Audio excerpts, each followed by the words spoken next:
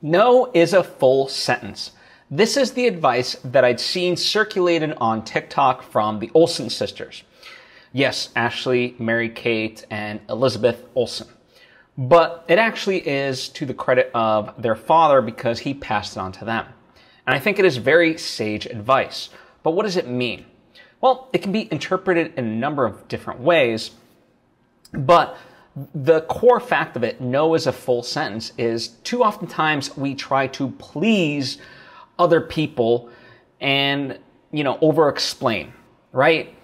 And because we feel like if we just say that, then, it justifies us rejecting a notion, right?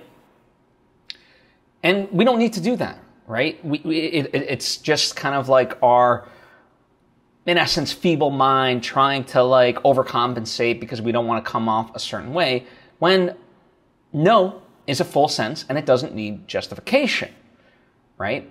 And certainly for women, that applies to, many aspects of life as well, right? Especially when there's advances from men, no is a full sentence, right? They don't have to explain anything to them. It's like, hey, if the guy's like, hey, do you want to go out with me? No.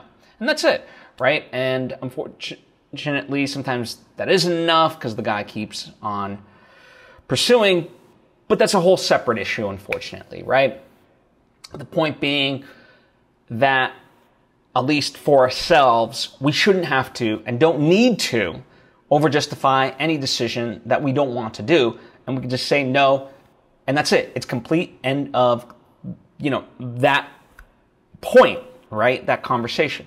Now, if you want to be a little bit gentler about it, if you will, I always like to borrow from Byron Katie and go with thank you and no. And that's more so for invitations. If friends ask me like, hey, do you want to go do this? I say thank you and no. And that's it. So, I think if anything, let's just give ourselves permission to not do the things we don't want to do. And it's okay to not have to justify it. Ergo, no is a full sentence. So I hope this helps you, as it has apparently helped the Olsen sisters, and as it helps me now more so in life as well.